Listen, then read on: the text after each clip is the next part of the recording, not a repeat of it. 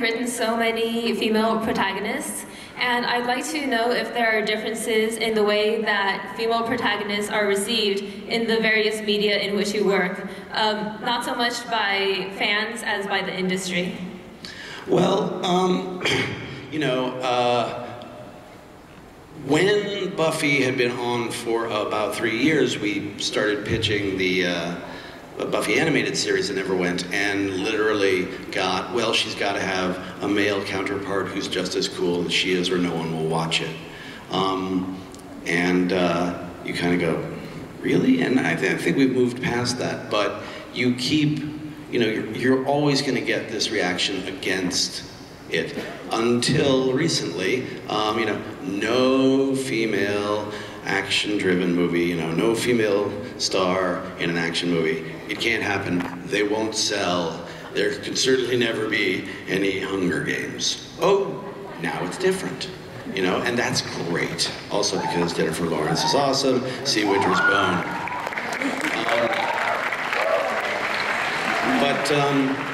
So you know, the industry will change its mind when the public, you know, makes them. But in terms of comics, I would say, you know, that's a much, you know, a much more fertile field. I will also say that I have been to Comic-Con for more than a decade, and every time I go to the floor, I go with the intention of buying a cool statue of a female, and I have yet to find one that doesn't look like a porn star.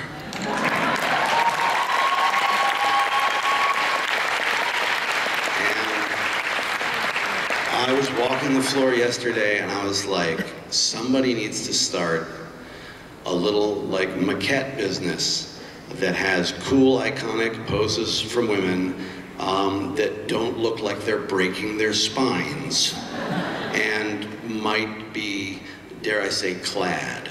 I mean, there's a male version of that, of being over-muscular and striking weird poses and stuff. But honestly, it seems really late in the game for there to be nothing but cheesecake down there for the people to be buying and for the kids to be looking at. I think we can do better.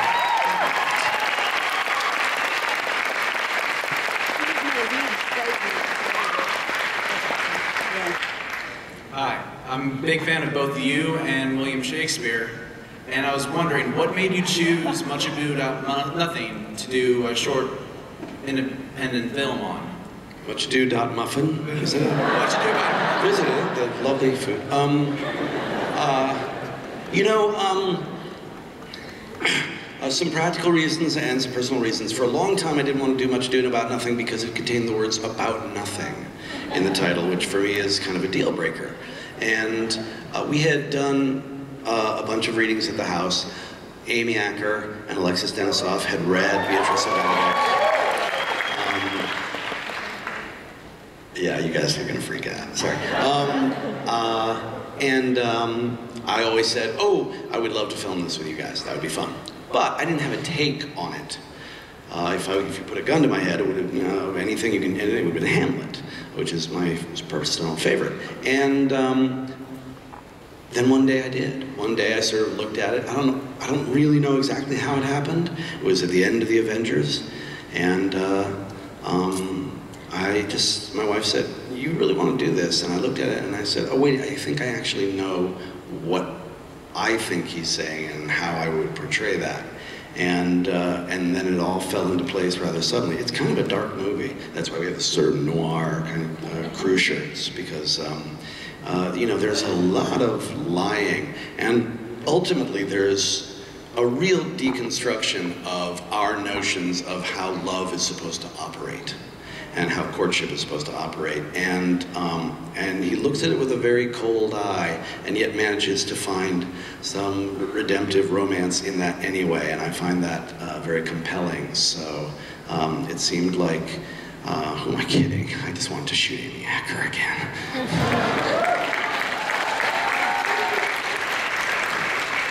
I'm sorry, I was just admiring your shirt. Yes, as I was admiring yours. I should hope so. I'd like to ask you, at what point did you think that the Avengers would be something special? They would make all that money and be popular and so forth? Well, I hoped it would be popular the whole time, but I did not at any point think that what happened would happen. It felt right. It was very difficult structurally to put together as a story, but at no point did I feel like we didn't understand what movie we were trying to get to. And it's one of the great things about Marvel is that, you know, it's run by Kevin Feige, who is a super nerd and really does get the idea of the story and the ethos of the comic that both he and I had grown up reading. But honestly, it wasn't until it happened, until, you know, people kept coming and coming back and coming back, that I understood that the thing that I was trying to do, which was to make the movie that I had grown up wanting to make because it was the movie I was seeing, the summer movie that was still a movie and not a ride, not to sound like an old curmudgeon, which I also am. It felt like there was a need for that very, as he says, old-fashioned notion. I had the need, and I was so busy getting the movie done that I didn't really know if I'd fulfilled it, but it seemed like not only had I done that, but that other people had that need as well, which is enormous vindication and a beautiful thing. So that success means a lot to me.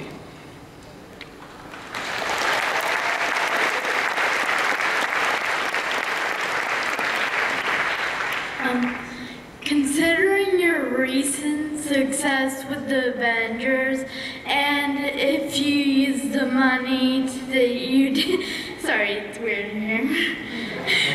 I know, it takes getting used to. But we're gonna get through this together. But if you bought back Firefly and you did a second season, would you place it before Serenity so that Wash would be back?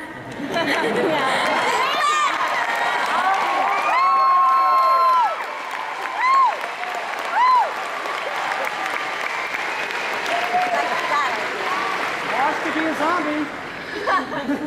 No. Because ultimately, I wouldn't be able to move forward with the other characters at all, and you know, there's sadness in that. Obviously, I love Alan very dearly and inappropriately, but you know, you have to move forward. To keep him alive, I'd have to keep River crazy, and you know, you want to be able to play all of the variations on your characters. So I couldn't just run in place. I'd have to go on to the next thing. I'm sorry, there'll be flashbacks, okay?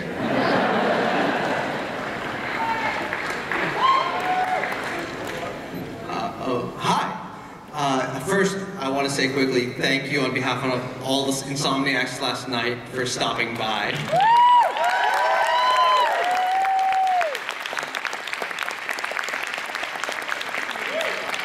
I don't know if you've noticed, but you're very prolific. Like, you seem to write everything. And for most writers, when they do that, like if they have a TV show and it ends, it ends. But for you, you keep being involved with the sequel comics and the prequel comics and season 8. How do you avoid spreading yourself way too thin? I think we all know that I did not avoid spreading myself way too thin. We all know there have been a few thin times in Joss's life. I'm honestly just a girl who can't say no. And when I'm in love with a story and a universe, it's just, it's the most. Now, the other answer to that is, you know, what I call the Tim Minear factor. You find the people who can make it work when you turn your back to do the other thing. It is hard to find those people. It takes years, and when you find them, you clutch them to your bosoms, because they are the people who will help you get through this, because I need to keep telling the stories. But yeah, honestly, I had to hire a writer for this one, okay, a ghost writer. And let me tell you something, I don't even think that guy is American, because some of his words are really weird. Hi, Joss. Really quick, there are a couple of really cool Wonder Woman statues. They make her look okay. I'm glad to hear it. And you know, there was a Kitty Pryde that looked pretty good, I thought. I'm not sure who did that. My question for you is, do you have any plans to work on a stage musical?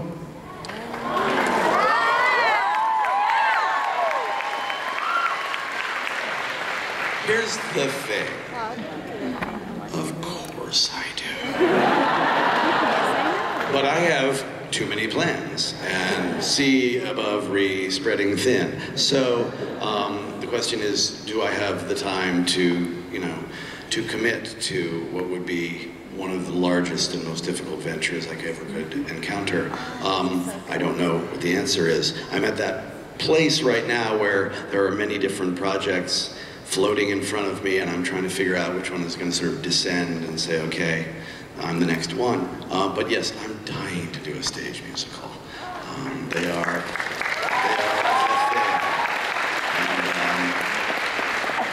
and I can hear them saying to me, I'm not dead.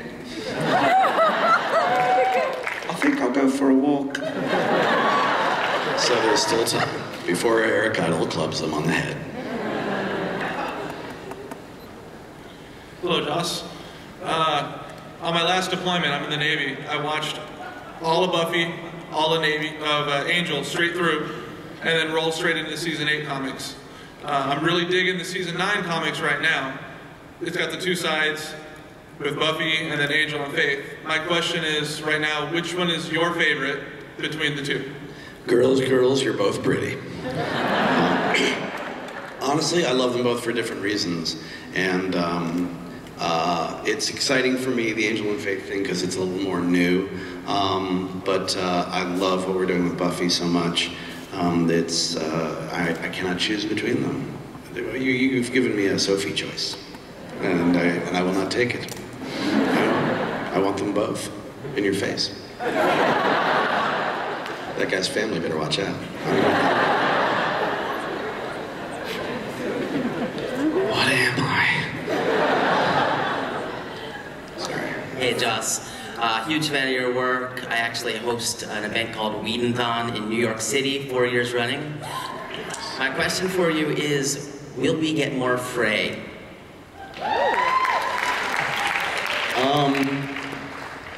Okay. Sure. Frey is, she's a part of the verse now in a way that you can't really ignore. I adore her and all of her friends. I'm particularly fond of Gunther. And, it's a question of when we have the right idea and the time and the talent. She is, very much in the mix. I want more Frey. I want more Sugar Shock. I want all of those things. But we have to, it's going to be a little bit. We got a bunch of stuff coming up, and she's on the back burner, but she is burning. She is on fire. I set her on fire. Hi, Joss Whedon. Everybody loves what you did with the Avengers. The previous movies were good, but what you did with the Avengers was fantastic. So, would you be willing to work on any future Marvel movies, like an Avengers 2 or Ant-Man or something like that? Well, they got Edgar Wright in the house for Ant-Man, so I think I don't know the status of that project, but if Edgar Wright makes something, then I go to see it. I want to go to there. Yes, I really care about those characters. They speak to me. I did go straight from that to this, which means I did two things in a row that I didn't originate, which is a little bit rough for me. But those characters You know, I grew up a Marvel boy, and so I definitely have huge affection for that whole world. So it's, you know, it could happen. I don't know, maybe. Or Frey, we'll see. Hi there. I have a question. I really enjoyed how you portrayed Natasha Romanoff in The Avengers. She was very strong, very feminine, and not the love interest, which was wonderful. Could you say a little bit more about how you thought about the character when you went in to direct Scarlett and looking at her in this group of men? Well, I love her character in a way that I don't love any of the others, although I love them all for different reasons. She has the most darkness in her of any of them, and that's something that Scarlett and I talked about when we first met up, was that she has a really twisted past, and which meant that in the middle of my superhero movie I got to make a little noir, and that was really fun. And just delving into that and understanding her structure of how she deals with people, the idea of always appearing to be helpless and then using that to get people to reveal themselves to her. It felt like the right character trait. It felt fun. When we shot the first scene with her, the first scene in the movie, where she's all tied up, the producer, Jeremy Latcham, said, you know, this is the only scene in the movie that was in the first draft, word for word. And I'm like, that's actually enormously depressing. But the reason it was that everybody said, no, this just works. And looking at it from that, I realized, oh, this works because it's my entire career in this scene. Look, she's helpless. No, she's kicking their asses. It's awesome.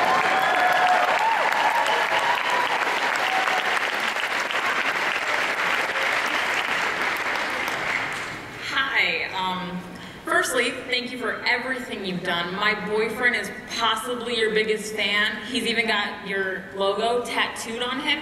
He wants you to sign it.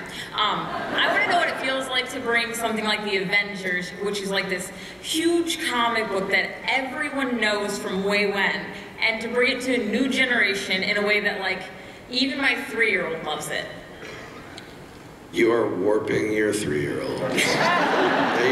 They shouldn't know that there's space portals. Okay, that's not something you should find out about till you're 6. You know, a lot of the work was done for me, obviously.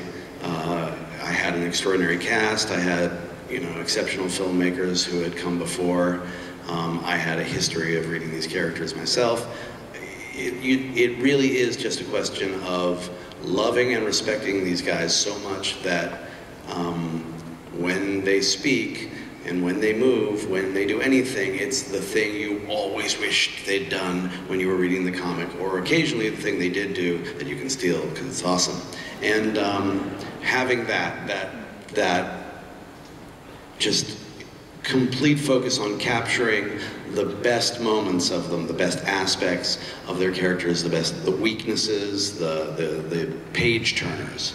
It's always about, you know, the thing about comic books is every other page you get the chance to surprise somebody with a joke, with a reveal, something horrible, something wonderful, you know, and there's act breaks, there's, you know, every art form has those moments, but nobody has them as often as comic books do.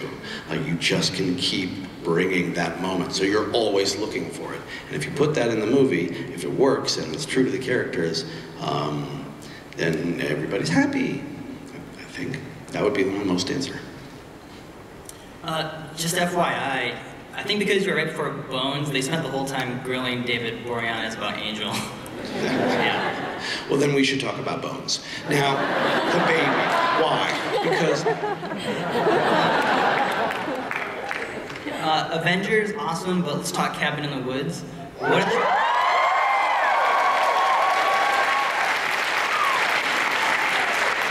did the film strip bring? Which monster and what was Kevin? And if you don't have an answer, lie to me.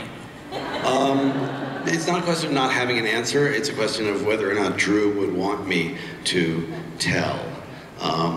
But I will tell about Kevin. This was a very painful thing for Drew because I was the one who insisted we had to cut Kevin. Kevin was just a guy in a shirt that said, with a name, the thing that said Kevin, who would just horribly murder people. But we had so many monsters going on and so many people running from them. I was like, I don't think visually anybody's going to get how awesome Kevin is. So we didn't get to show Kevin. And Drew hasn't spoken to me since. No, that part's not true. Now, you also have a good shirt on. It's a very good shirt.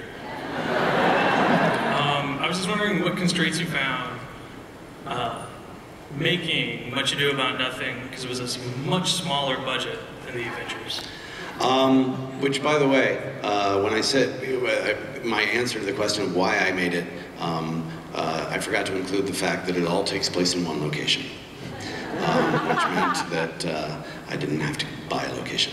So that was also a big consideration. Ultimately, you are going to have the exact same set of problems in any situation. If it's Avengers or Much Ado, your actors are doing other projects. Scheduling them is a nightmare. Locations are a problem. There's always going to be the same sort of thing. They work on a different level, but it really is. I mean, I spent the first 3 weeks of Avengers going, this is more like making an internet musical than anything I have ever done. We were always one step ahead of the Reaper. The one thing I will say, filming at your house seems like a really great idea. Ah, yes, thank you. It's the address of that guy's family.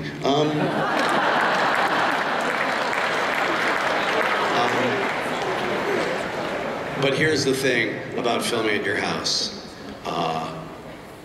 All people ever do is mow their lawn and make their dogs bark, and there are airplanes, and sound, it was like a nightmare. Apart from that, it really is, I've always, I work with what I've got. On the WB, we didn't have much money. We figured it out. And that was the same honestly, with Avengers. I know that sounds crazy. We had plenty of money, but we knew where it was going. And they were like, you have this much time to shoot this really important dialogue scene and no more.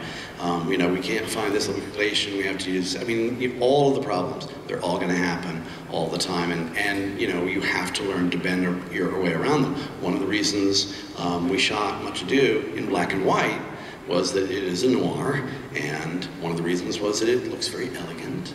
And one of the other reasons is we didn't have time to really create a comprehensive lighting package. We used a lot of sunlight, but then we had to sort of use a lot of fake sunlight, and just mixing the color temperatures would have taken so much time that we just said, if it's black and white, no one will ever know. There's one scene we shot one side of at night and another side of at noon, and you categorically can't tell. And so you have to, you take that into consideration too, and you build with the tools they give you. But it is never, I was never like, boy, I wish this was Avengers where I could digitally replace blah, blah, blah, blah, blah. No, it's, am I having incredible fun? Do I care about what these people are doing? And is the craft service good?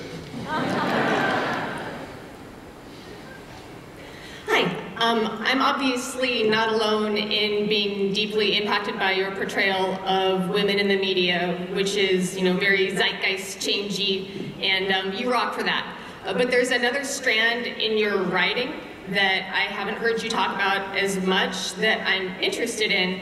I really enjoyed reading some of what you wrote during the writer's strike a few years ago. I'm actually a union organizer by trade, and in a lot of your work, you've portrayed sort of a corporate big bad. That's appeared in Angel, in Dollhouse. So in 30 seconds or less, can you tell us what is your economic philosophy?